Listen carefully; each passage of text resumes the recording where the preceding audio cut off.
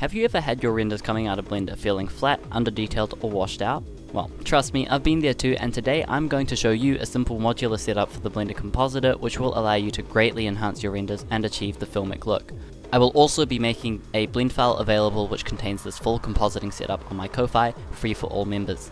This means you can simply set this as your default, or copy it to another scene. Now, let's take a look at how it works. Firstly, we are going to add some of our most transformative nodes. We have the glare node, which we can utilize to add a nice looking bloom pass to our render. We can use Shift A to add it in here, and you can basically just add the nodes the same way that the shader editor and geometry nodes work. If you don't know how those things work, you should probably figure those out first. These are the settings that I like the most for the glare node. You can see that there are 5 parameters you can change here.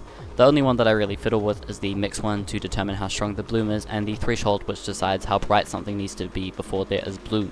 Next is the lens distortion node, and we can use these subtle settings that I show here to add a light touch of chromatic aberration and distortion. But in many cases you might want to be even more subtle, and sometimes you might want to be a little bit higher, just don't overdo this one. Next up is bokeh blur, which we use to help soften the overly sharp and digital edges which 3D software renders. I don't really mess with these settings at all, I just leave them like this.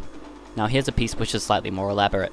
If you enable the rendering of a mist pass, you can use a color ramp and mix it with the image output to get a basic fog or mist layer in your scene with minimal performance change and a lot of easy control in post. Looks pretty nice in some cases, but again I don't really tend to use it that much. I just go with actual volumetrics in my scene so I can control it in viewport.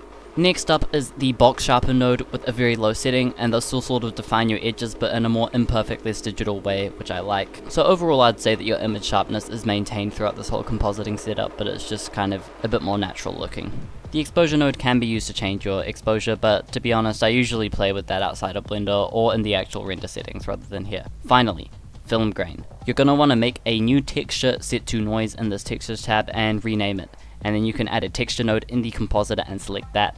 If you set it to overlay over the image with a low factor number, you can animate this Z value to get random film grain on each frame of the animation. It looks quite a lot better than the noise that you get from cycles. Lastly, we have a color balance node for some nice color control. Throughout this process, we want to make sure to address the perfection and oversharpness which comes with 3D scenes. Degradation for artistic purposes is almost always a good idea in 3D renders. It just depends on the scene as to how far you go. Sometimes you are very subtle with it because you don't want to take attention away, and other times you really do want to achieve photorealism, and this is a lot of the stuff that carries your renders that extra step further. A lot of the tools that we just used, lens distortion, grain, blur, bloom, they make the image less perfect in so many ways, but that's what we want because real life is chaotic and this is closer and closer to what a real camera would be capturing. Now, Blender can still do a lot, and the compositor is great if you're looking to render an animation because it will apply on every frame. But for still frames, or if you want a thumbnail, please do take it into a free software like GIMP or a paid one like Photoshop. Play with the curves and white balance, dust filters, vignetting, and overlaying other images more to bring it even further with even more easy control. Because those pieces of software are actually made for the job, if you get what I mean. Now, thanks so much for watching. Here you can see a video where the effects of this setup are showcased. And again, thanks so much. I'll see you in the next one. Goodbye.